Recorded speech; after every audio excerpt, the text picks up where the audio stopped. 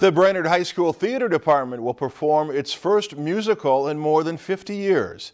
This is the biggest production put on by the department, so they've changed venues to the Tornstrom Auditorium. The cast consists of about 50 actors and actresses, an orchestra, and a technical crew. Many students were interested in being a part of the musical, so filling the roles was not difficult at all.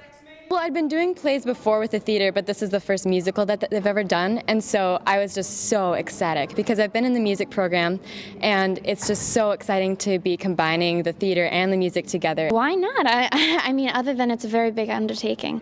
There's 70 kids in our cast and pit, so I mean, it's a lot to control and it's a lot to plan. I love the 1950s, and when I heard they're doing a musical, I just had to get into it.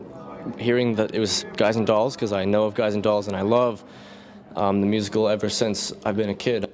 Students will perform the production of Guys and Dolls. The play will take the audience back in time to the 1950s, telling a story about gamblers and falling in love.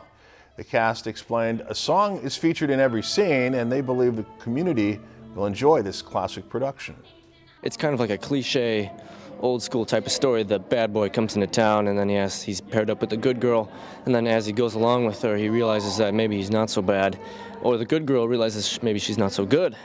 It's very entertaining to watch. It's going to be 2.5 hours or so, and it's just going to be exhilarating the whole time. A lot of fun. Lots of big, colorful backdrops, lots of really cool music, good dancing. Just like a good time. It's a classic musical. I think they'll really enjoy it. The final two showings are this Friday and Saturday. Both begin at 7:30 in the Tornstrom Auditorium in Brainerd.